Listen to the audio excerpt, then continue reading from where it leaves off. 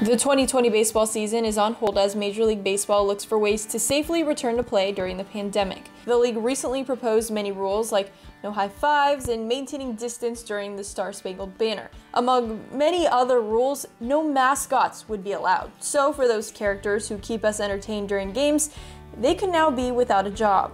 Most mascots have to have a bachelor's degree to get a job. So I would hope that the teams would leverage that person's capabilities outside of a costume too. Some have managed to do that by staying engaged with fans on social media, like Washington Nationals mascot Screech the Eagle, who celebrated his birthday on a Zoom call with mascots from across the league. But the effect that the absence of mascots has goes beyond just the people behind the character. For example, weekly trips to the Children's Hospital were a big part of Hall's job when he was a mascot. But because of the pandemic, those kids' weekly respite is no longer there. Sometimes you hug a kid and you don't know if he's there because he has a broken arm or if he's there because he's terminal.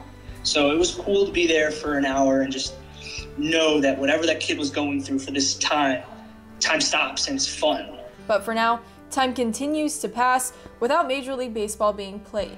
And all we can do is remain hopeful as the League and Players Association works toward making the 2020 season happen safely in the middle of a pandemic. In Norfolk, Megan Plain with the Chevrolet Sports Report.